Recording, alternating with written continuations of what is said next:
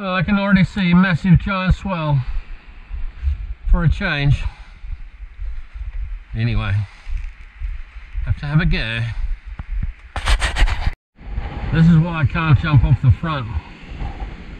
There's these crazy waves smashing into everything. Look at this thing.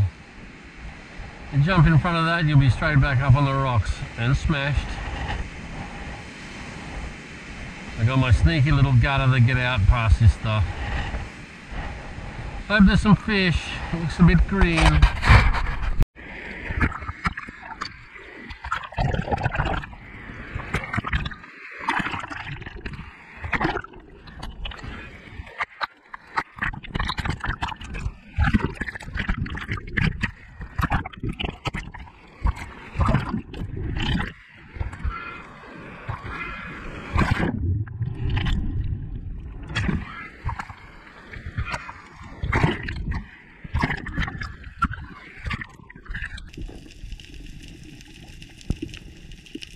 Well, I've got out to my spot. The water's just got dirtier and dirtier.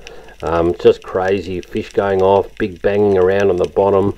I haven't color corrected this so you can see what the viz was really like from my perspective. And again, the GoPro makes it look a little bit better than it was. Anyway, I'm on the way up and I've just turned my camera off just before I hit the surface, and I've seen a Spanish out to the left, and then it darted off and grabbed a bait fish. So I dived straight back down again after a quick breath, and this is what happened. I was watching the Spanish from the surface and he just darted off and grabbed a bait fish just at the edge of my visibility, just as I was making my dive.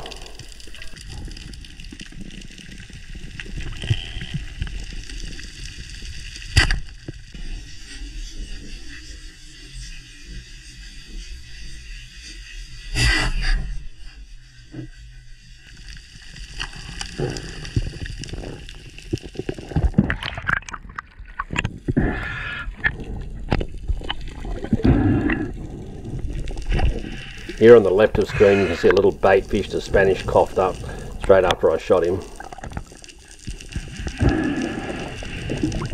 I went really hard on the fish. I was very confident of the shot placement that I was going to hold, and I could hear all these crazy things thundering around the bottom out of sight, and I thought it's very, very sharky. I've got to get this fish in, process it as quickly as possible, and head off and take what I've got.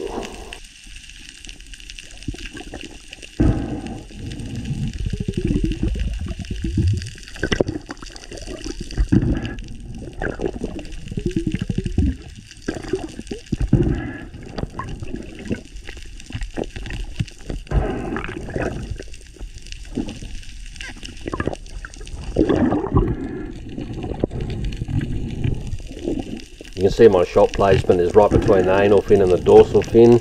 This is the strongest part of the whole Spanish and gives you the best holding shot, especially if you're a little high or a little low, it'll still hold in. My technique for landing Spanish is to get your hand around the tail wrist and hold it really tight, and I usually shake for a few seconds very hard and just hold it, and then as soon as it stops shaking, slide your hand up the body into the gills, being careful not to go too far and get into the back of the mouth and maybe get bitten.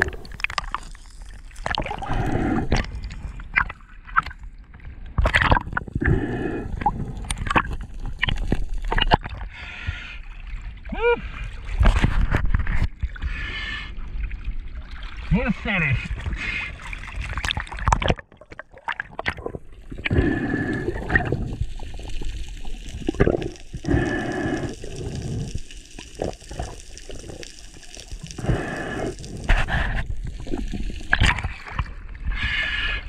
Lovely.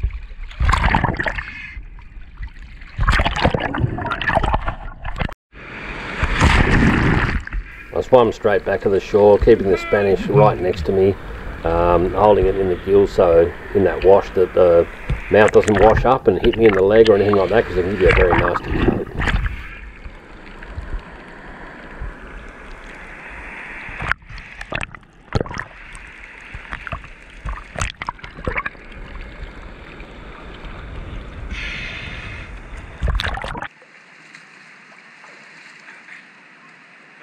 Got a nice Spanish mackerel, good size one, going crazy out there with fish. Tuna, they're very, very sharky, very bad visibility, 4 meters visibility. Anyway, happy days.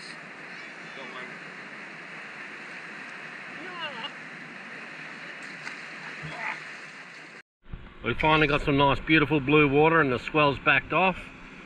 See what happens. It's not the best time of the month for Spanish, but we will see.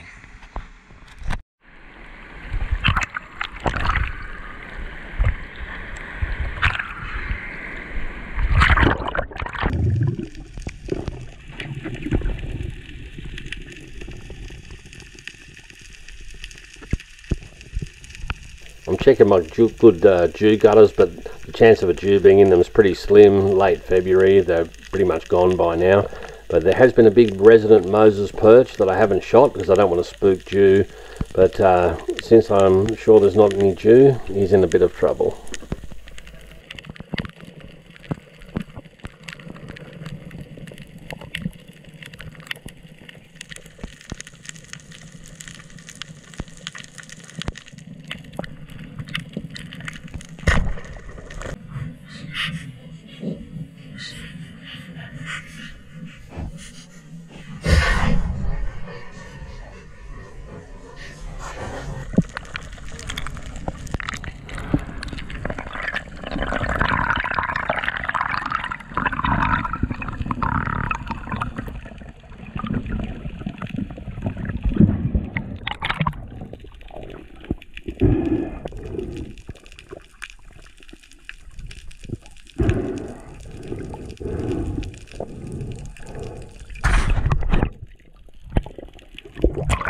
This Moses perch was 1.5 kilos, which is a good size for our neck of the woods. Lovely big Moses.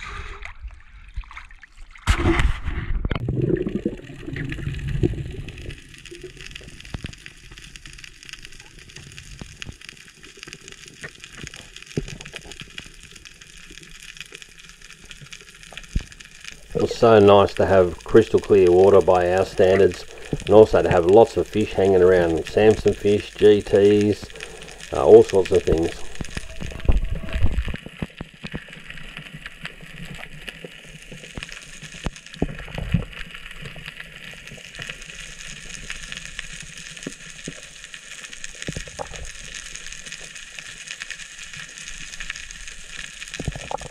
I saw this mackerel coming in from miles away over the sand because it was so clear, and I thought it was a shiny mackerel when I first saw it, and just kept getting bigger and bigger and bigger, and then turned into a beautiful 15 kilo Spanish.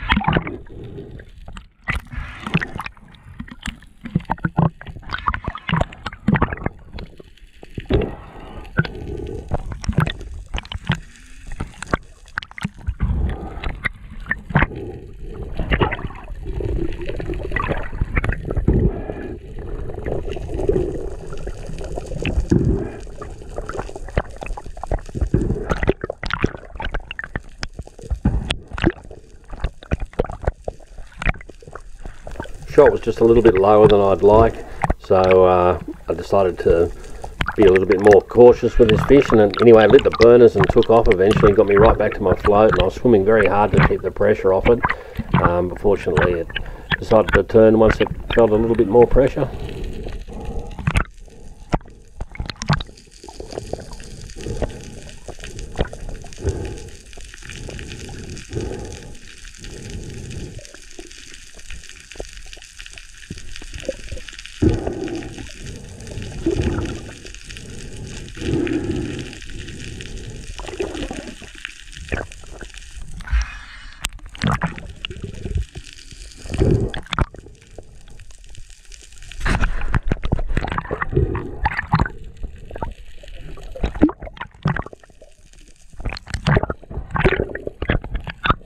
I hadn't seen any sharks. I had good visibility all around me and it just didn't feel sharky, so I really let this guy run. I didn't want to risk losing him.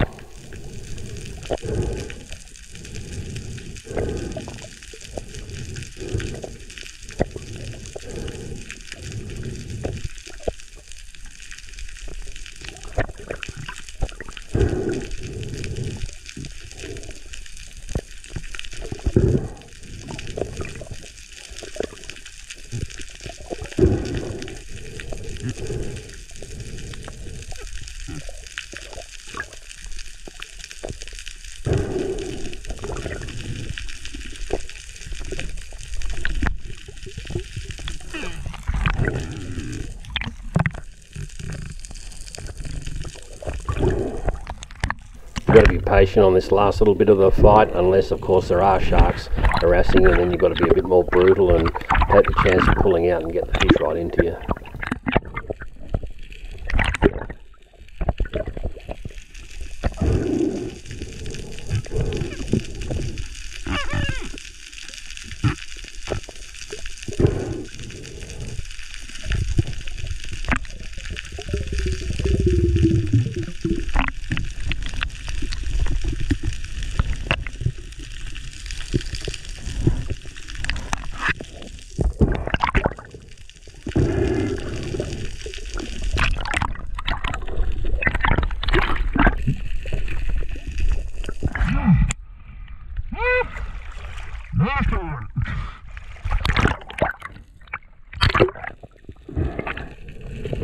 Yeah.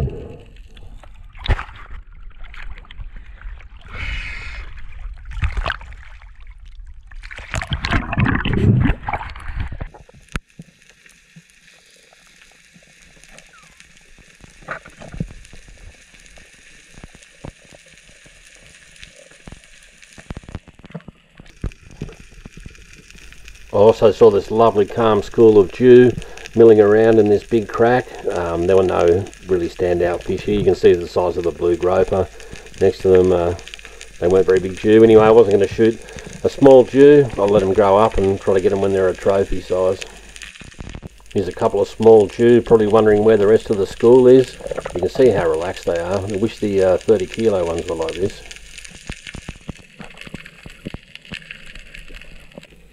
Here's probably the same school of jewfish, or maybe another small school of jewfish slipping out of one of the gutters, and then spotted a beautiful little purple cod. Not big enough really to shoot, but such a pretty little fish.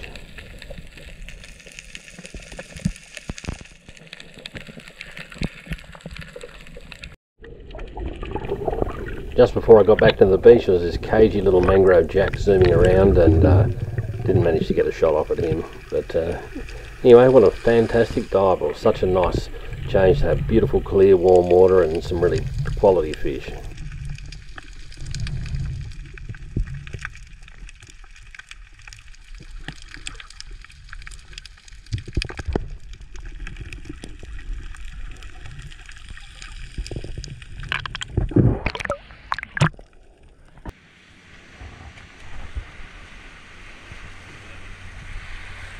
Spanish rocker, beautiful conditions finally, been terrible. It's nice big boy. And